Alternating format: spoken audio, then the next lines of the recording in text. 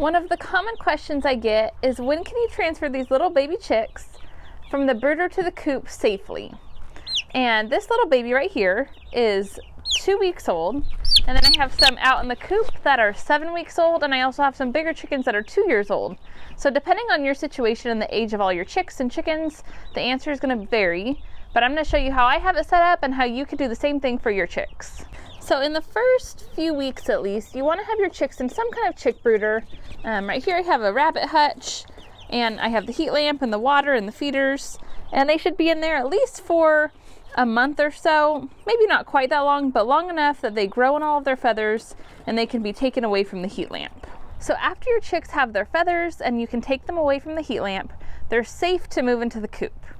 But if you have older chickens in the coop, it's likely not a smart idea to move them in there too soon. In the past, I've had to wait as long as 3 months to transfer my baby chicks in with the older flock because the older flock just continued picking on the chicks and they'd peck at them, and it was just a really bad deal. So if you have older chickens, you might have to wait longer to transfer the babies from the brooder into the big coop, but likely your chicks are going to outgrow the brooder, so you have to do something in between. And so I'm going to show you what I've set up. And right now the chicks that I'm going to show you are 7 weeks old, and I actually only have 3 older chickens right now, and so they're safe to combine because there's more baby chicks than older chickens, and the few older chickens I have right now are actually pretty sweet, and they seem to get along already well with these 7-week-old chicks. But for the last few weeks I've had them in the coop but separated, and so this is the setup I'm going to show you, which hopefully you could easily imitate in your coop as well, and it's a great in-between stage from the brooder before they go actually out into the real coop. Okay, so what I've done that's worked out really well is I've sectioned off a portion of my chicken coop that is inside the coop, but that keeps these chicks safe from the older chickens outside.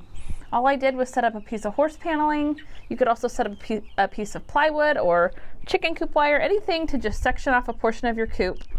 And it gave them a much bigger space than inside the brooder, and it allowed these chicks to just kind of grow up a bit more before I transition them out into the coop in the yard with the older chickens. So if you have chicks right now and you're wondering when they can finally go out in the big coop, I hope this was helpful in showing you what you could do in between, because they're usually ready to get out of the brooder but not quite ready for the coop.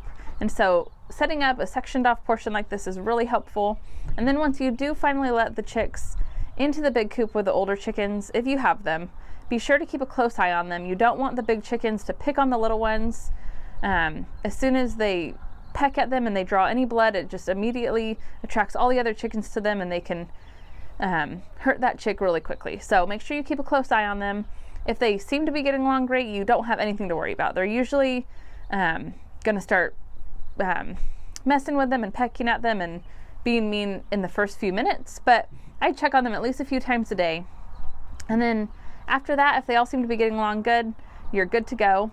If you happen to have just one older chicken that's the mean one, then just separate her and leave everyone else together. But if it happens to be all the older chickens picking on the new ones, then you might have to separate them again until they're a little bit bigger. And it all just kind of depends. There's been some years, like I said, where I had to wait up to 3 months before I could combine them. Right now, these chicks are only 7 weeks old, and I'm already able to combine them with the older chickens. So just kind of test and see, and join me in this next video if you want to see how to successfully set up your chick brooder, in case you're at that stage and you haven't even got to the point where they need to go out into the coop yet. So I will see you there.